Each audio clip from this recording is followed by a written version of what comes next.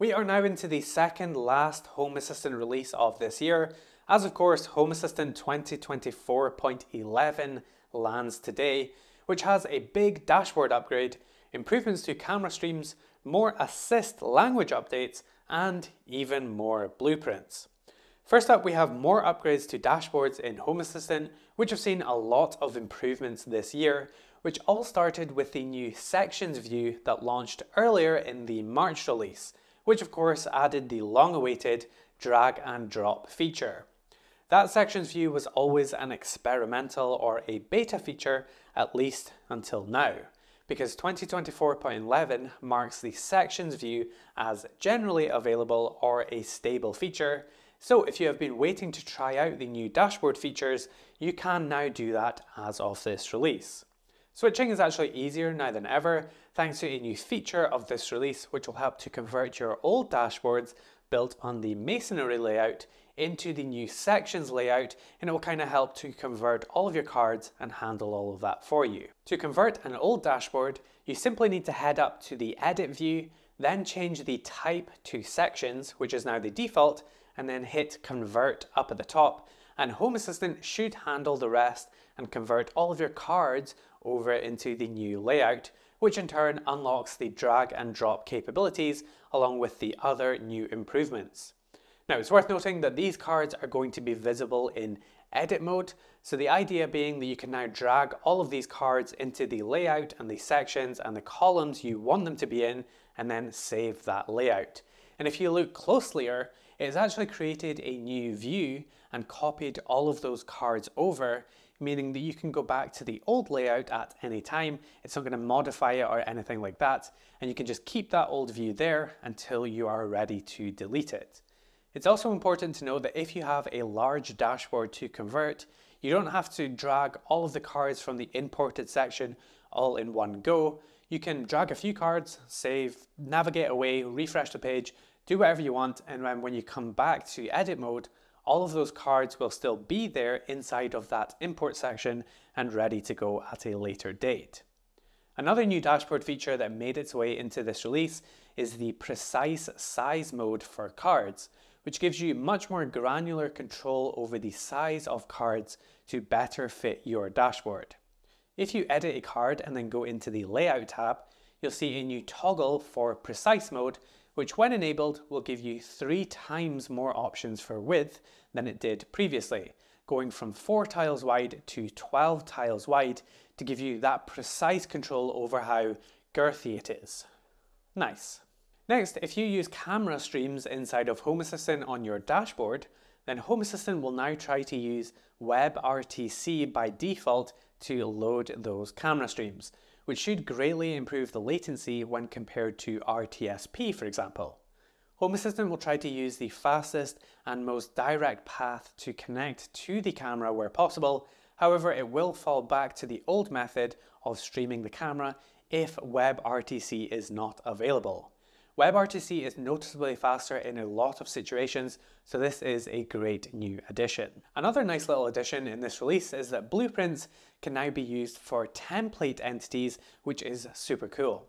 This would allow sharing of code for template entities that can often be quite complex, particularly for new users.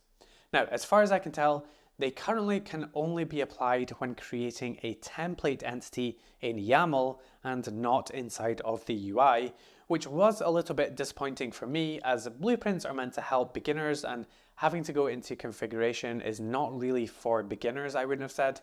So kind of a little conflict in there, especially since you can create template entities in the UI inside of the helper menu. So I was hoping that blueprints could be used inside of the UI too to make it nice and seamless, but it's not the case as far as I can see. However, I am hopeful that we will see this inside of the UI in a future release, as I do think this is a really cool feature and an ideal candidate for blueprints. Next up, if you are Canadian French, then Assist is going to get even better in this release, as a whole host of new sentences and phrases have been added to the Canadian French language, which were missed from previous releases. So things like timer support, support for floors, area awareness, and more have all been added in this release, which is pretty cool. And it's also very timely since Home Assistant have started teasing the voice hardware a little bit in recent live streams, meaning that it must be coming soon, surely.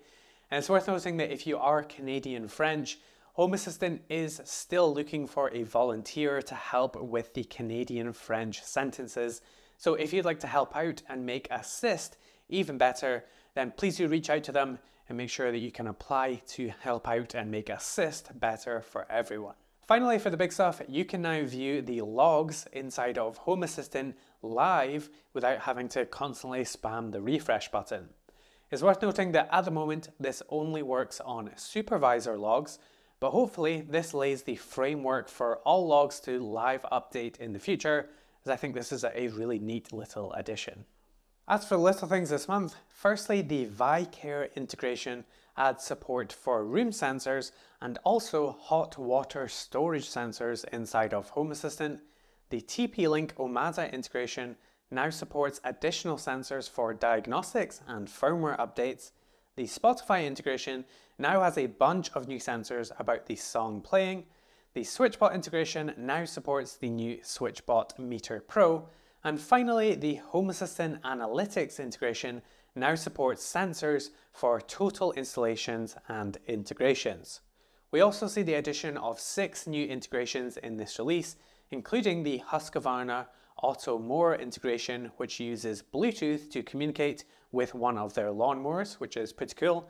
And there's also the Music Assistant in this release, which marks the move of Music Assistant from a HACS community integration into Home Assistant Core as an officially supported integration, which is also really cool. There's also 3 integrations that are available to set up in the UI now instead of via YAML. In terms of breaking changes this month, we have a decent sized list, but it's mostly removal of previously deprecated services or config from older releases, so hopefully no impact there, as there should have been repairs generated inside of your Home Assistant. But do make sure to have a read through for yourself to make sure nothing applies to you, as always. And that's about it for this release. Can't believe there is only one more release before this year ends as we get into 2025. That just seems absolutely absurd, but here we are. Really cool to see the new drag and drop dashboard now move into stable and become the default option. That's going to make a lot of people very happy, I think.